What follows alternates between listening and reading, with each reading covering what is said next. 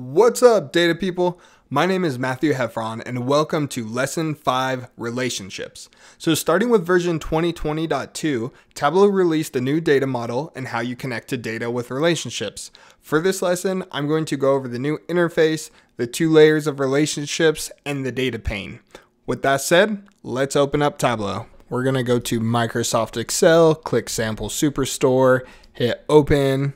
And the first thing I wanted to talk to you about was this new interface because relationships are the default now. So we'll grab orders, we'll drop that in the pane, we'll grab people, and you can see that when I bring this in, we get this orange line, which Tableau calls a noodle. So we'll bring this in and we'll drop in people. So this opens up our relationship, and by default, Tableau found a relationship, and it is looking at the orders table and the people table, and I was going to say joining, but it's relating on the region field. If we want to relate on more fields, we can add more fields here. So you can click a field. You have an operation you can choose. Let's go ahead and close that. The last thing I wanted to talk about was this performance options. So we'll click performance options, and Tableau automatically will choose the safe defaults. I recommend leaving those defaults unless you understand cardinality and referential integrity. If you want to learn more about these performance options, I put a link to the documentation in the description below, but for this lesson, we will keep the defaults. So let's go ahead and grab returns. We can bring that in here as well. Close that, and we'll just pull these off. Next, I wanted to talk about the 2 layers of relationships. So first layer is the physical layer. So let's grab orders, drop that in the pane. And to get to the physical layer, we're going to double click orders.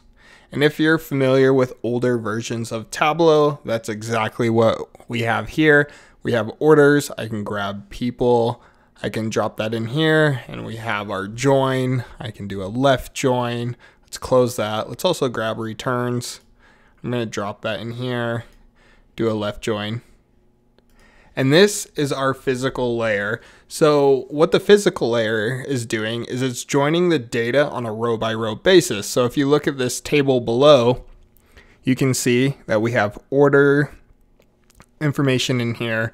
We have the people information in here and the returns. So it's one large table. So let's get rid of those. And to get out of this physical layer, all you have to do is hit this X. And now we're in the logical layer. So let's go ahead and look at that. So we'll grab people, we'll drop in people, close that, we'll grab returns, drop that here. And one thing you'll notice is that these tables are related, but the joining and aggregation of the data doesn't happen until you start building the viz. So when I click this orders table, you can see the only thing in here is orders, right? It's not one large table anymore. We have orders, then we have return table, it just contains return data, people just contains person data. All right, so this is your logical layer.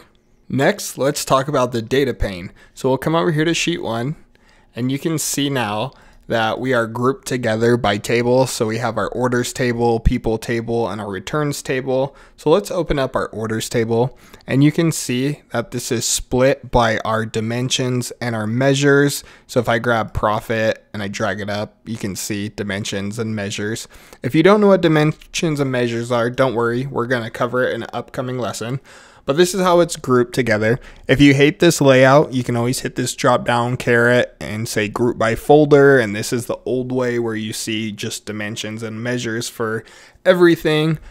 But I'm getting used to this new data model, so I'm going to go group by data source table and rock this view. Another thing I wanted to point out is in the old data model, you would have one table, so you'd have a default calculation called number of records, and you could see how many records were in a table. Now, since we have separate tables, we don't have that, but we have these counts.